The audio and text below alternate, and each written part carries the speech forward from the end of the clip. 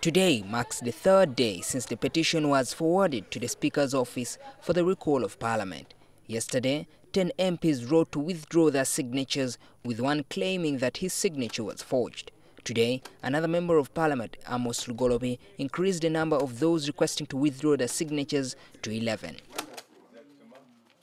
However, legal experts argue that the rules of procedure in Parliament discourage an MP to withdraw his or her own signature. Clearly, the mandate is stipulated in Article 95, Clause 5 of the Constitution. That is what is required.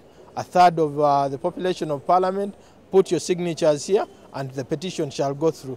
That is complete. People should think of certain other things to do. In fact, we had a similar situation during the censure of Jim Mwezi. The Honorable Patrick Chigundu was representing Chotera, led a group of 17. They wanted to withdraw signatures. One of them said Jim Mwezi was his roommate at Makerere. But the Speaker then, Honorable James Wapakabul, told them it simply can't happen. You have submitted them, that's end. So far, the lead petitioners who were involved in the collection of signatures have dismissed the allegation of the forgery of signatures.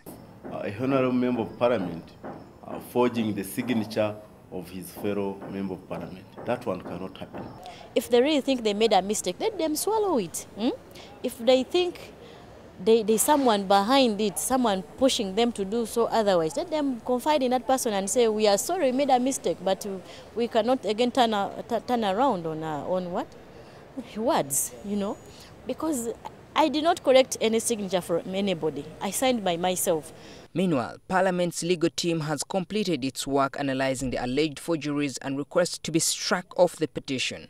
They now await the decision of the Speaker of Parliament. Maurice Ochol, NTV.